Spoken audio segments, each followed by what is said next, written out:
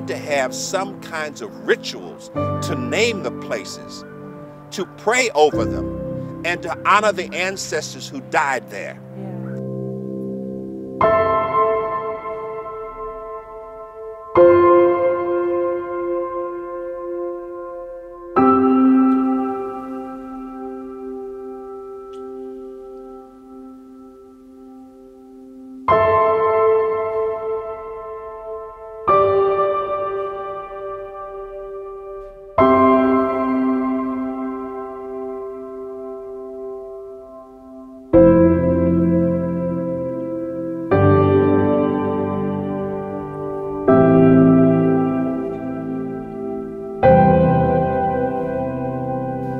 We were not totally successful in all that we wanted to accomplish, but we made sure that that Centennial Commission will always have some impact on this city, because we want our young people to know, as the slogans and the posters said, East St. Louis, the city that survives.